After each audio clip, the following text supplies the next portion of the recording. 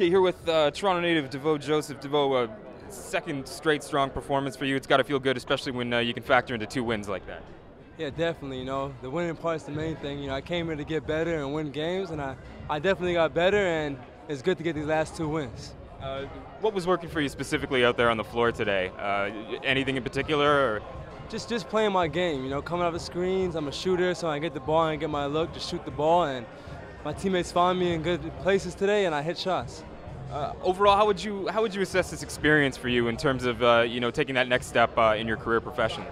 Well, it's huge. You're on the court against some of the best young people in the world. These are guys getting ready for the NBA, guys who are already in the NBA. So the competition doesn't get much better, and just to be here and play against these guys, it lets you know where you're at and what you need to improve on.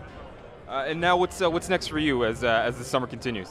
Well, I'll go back to Toronto, where home is, and work out there and just stick with the basketball and try to become better every day, and hear from my agent about jobs and such things like that. All right. Well, we wish you the best of luck. Thanks, Devoe.